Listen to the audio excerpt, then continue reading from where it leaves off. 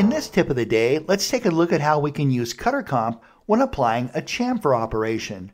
Now what's nice about this tip is that you can use it on simple wireframe geometry. You do not need a solid model. Now if we take a look within the command manager, you'll see that OneCNC does provide a very nice chamfer machining operation. However, if we want to use cutter comp, we're going to be using any one of our profile operations. In fact, let's just keep it simple. Let's just use the mill profile basic command. Take your cursor, left click where you'd like to start the chamfer operation. Once you do that, select the arrow that determines the side and direction of cut, and then hit the F3 key to finish the selection. We'll right-hand mouse click. Now in the very first dialog box here, all you need to make sure is that you're using a chamfer tool.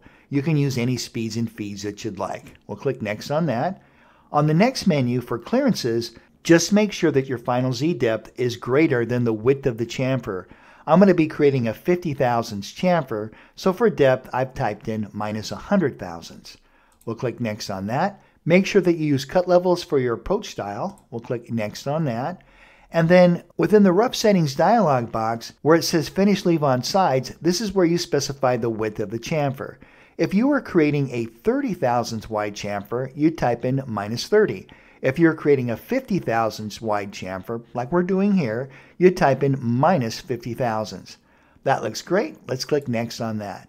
And on the next menu, this is where we can apply cutter comp. Make sure that for finishing, you have bottom only selected.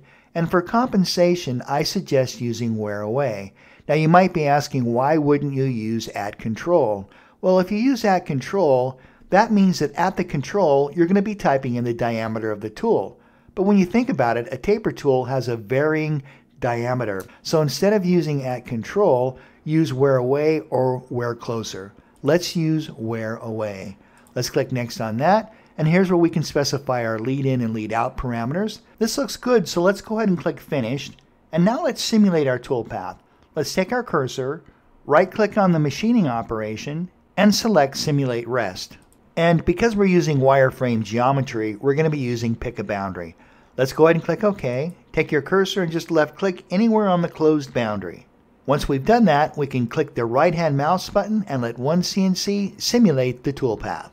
And here you can see OneCNC is creating that 50 thousandths wide chamfer.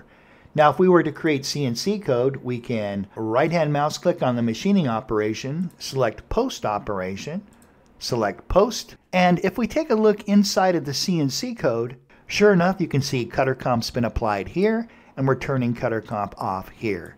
Alright, that's it for this tip of the day. Thank you so much for watching, and I look forward to seeing you in the next video. And don't forget to click the subscribe button.